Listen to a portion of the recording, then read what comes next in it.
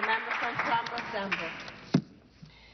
Thank you, Madam Speaker. I rise today to voice my support for this motion and for our province's outstanding police officers. While some seek to vilify our police, this government is committed to investing in police to tackle violent crime and to create safer communities across Ontario. Earlier this year, I had the opportunity to participate in a ride-along with the Hamilton Police Service and saw firsthand the compassion that their officers have for all members of our community, including marginalized people. Every day, thousands of brave men and women across the province put on the uniform to serve and protect their communities. They have an incredibly difficult job that requires strength and sacrifice. Over the last year, our province has witnessed the tragic deaths of far too many officers in the line of duty. Now, more than ever, police deserve our support, our respect, and our gratitude. Our government's Guns, Gangs and Violence Reduction Strategy outlines the actions that we are taking to help our police stop crime and to get dangerous offenders off our streets. This strategy includes investments in a provincial gun and gang support unit to aid investigations and prosecutions of gun and gang crimes. It also includes funding to support major investigations into organized crime and drug and human trafficking.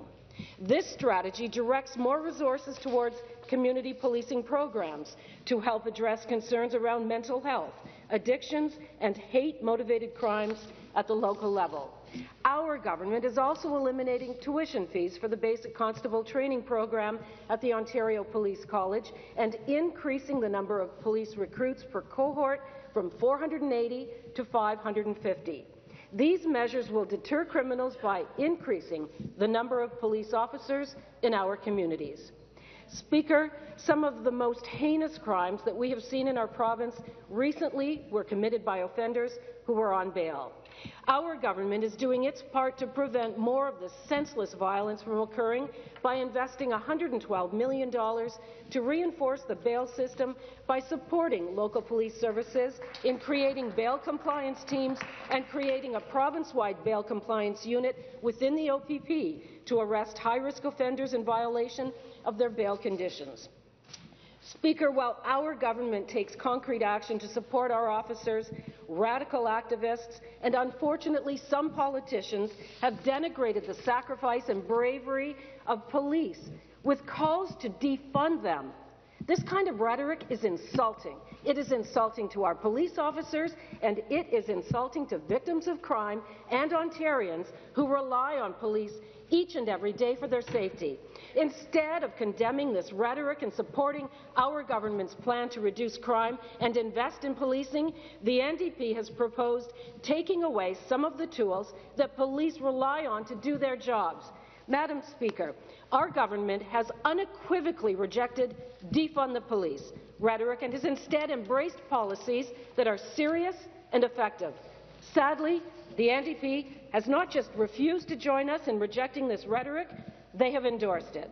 Their policy commitment on policing said that calls to defund the police should not be dismissed and that a conversation about defunding police is long overdue.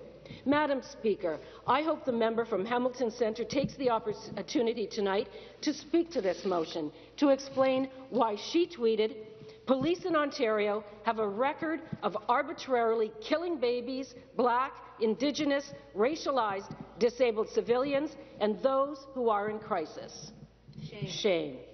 Madam Speaker, I will be supporting this motion because we all must stand steadfast in our rejection of this kind of anti-police rhetoric, and we must continue to fund policing to support our officers and protect our communities. Thank you. Good job.